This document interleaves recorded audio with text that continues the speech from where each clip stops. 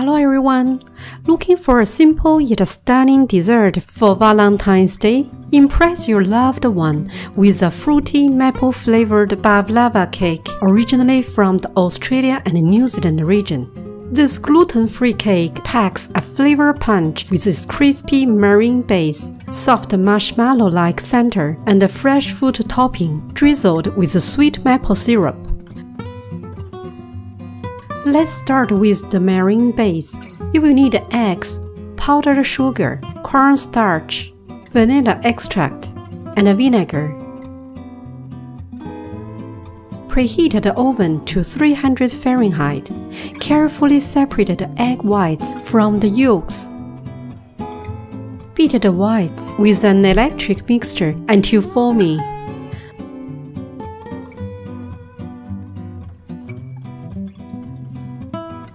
Then gradually add the powdered sugar, cornstarch, vanilla extract,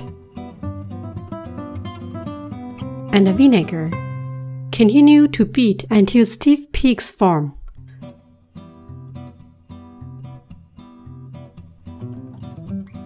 Spoon the meringue mixture onto the prepared baking sheet, forming a round shape.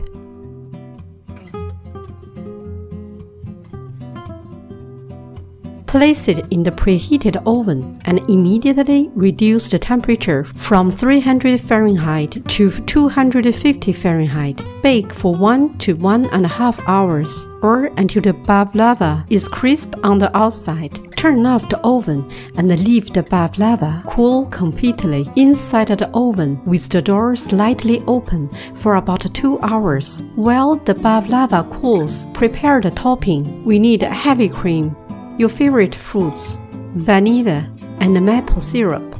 Whip the chilled heavy cream. Gradually add the vanilla and maple syrup, continuing to whip until fully incorporated. Cut your favorite fruits for decoration.